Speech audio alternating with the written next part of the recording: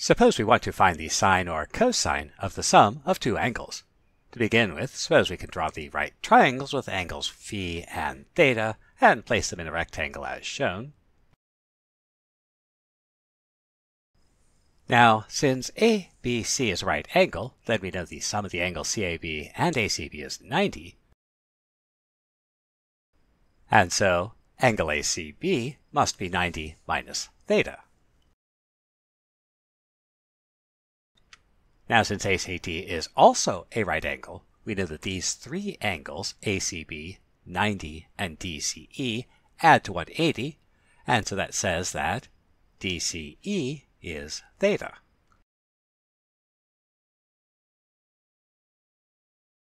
So we want to find the sine of theta plus phi, and we know that the sine of theta plus phi is opposite. We'll draw that perpendicular and call it df over hypotenuse AD.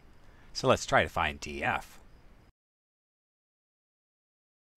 So df is the same length as BE, and that's CE plus CB. Now let's consider CB, that's in this right triangle, and so we know that sine of theta is CB over AC, or CB is AC sine theta. Likewise, CE, well that's in this right triangle, and because this is the angle theta, then the cosine of theta is CE over CD, and so CE is CD cosine theta. So in our equation, we can replace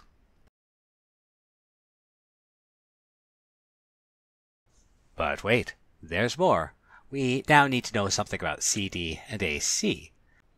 Now, CD is in this right triangle, and so we know the sine of phi, well that's CD over AD, and AC is in this right triangle, and so that's the cosine of phi is AC over AD.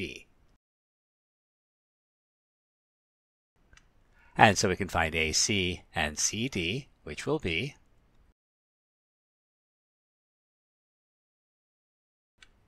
and substituting them back gives us, and if we divide everything by AD, we get, but the ratio df to AD, well that's just the sine of phi plus theta, and so we have our relationship, and this generalizes even if we don't have acute angles, and giving us a useful theorem, the sine of a sum can be found by a formula. So, for example, let's find the sine of 75 degrees, and we note that 75 degrees can be rewritten as the sum of 30 and 45, and here's the important thing, we know the sine and cosine of 30 and 45. And so we can rewrite sine of 75 is the sine of 30 plus 45. Our theorem gives us a formula, substituting in our values, and simplifying. What about the sine of A minus B?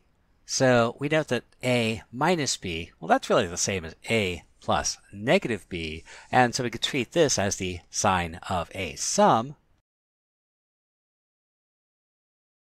But the cosine of negative B is just the cosine of B, and the sine of negative B is negative the sine of B. And so we have, and so we can extend our result to include the difference of angles as well. So let's find sine of 75. Wait, didn't we just find that?